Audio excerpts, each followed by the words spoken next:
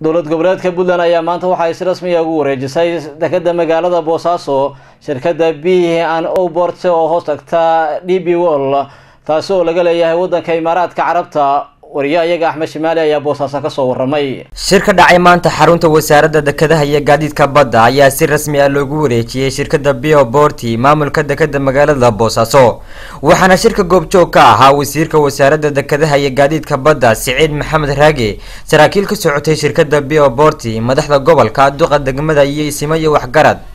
ugu horeyn waxa hadalka qaatay Master Bon oo ah sarkaal ka socday shirkadda DB Wall qaybteeda u qaabilsan horumarinta dekedaha caalamiga ah ee loo yaqaano B&O Port waxaana uu ku dheeraaday muddada ay joogaan waxyaabaha ay qaban doonaan waxyaabaha aan soo kordhin doono waxa kamid ah qalab aan ku ilaalinayno waxa aynu haysano tusaale ahaan xooluhu waa lafdhabarta dhaqaalaha dekeda markay hesho dad ilaalin kara iyo qalab caafimaadkooda lagu baari karo ujeedadeenu waa inaan ilaalino oo kaliya waxa aynu haysano sidoo kale waxa aan kor u qaadeynaa tayada alaabta ka soo degaysa dekeda sida inaan keeno alaabta oo kontordheer ku jirta.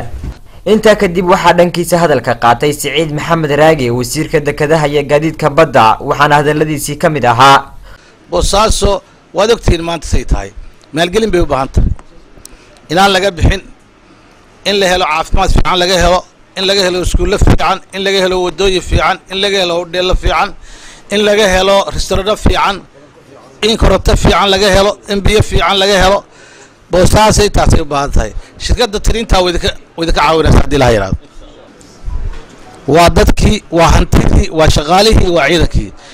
inta haddaan caymis gelinay wixii aan ilaalinayno idinkuna aan daba joogtaan waxaan u maleynayaa inoo dhismaysa waxaynu doonayno aad iyo aad baan u mahadsantihiin haddana waa saxiixina hadii la yiraahdo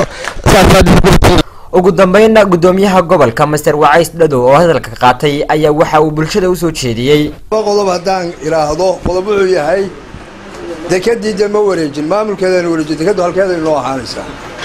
inay nimankan u yimaadaan xafiisyadii Saciid Maxamed Raage iyo Cabdirasaaq iyo ay gali jireen in laga soo kaxayo halka la keeno oo kuwaas halka fariistaan baa isbedeshay iyo inay maamulaan wixii wasaaradda dekadu u qaban jireen laakiin dekedeeni lama qaadan halkeeday muxuu imaanaysaa maanta way ku beegan tahay 12 Oktoobar waxa si rasmi ah loogu wareejiyay shirkadda B&O Port oo laga leeyahay wadanka Imaaraadka Carabta dekeda magaalada Bosaso. Axmed Somali Somali Cable Bosaso.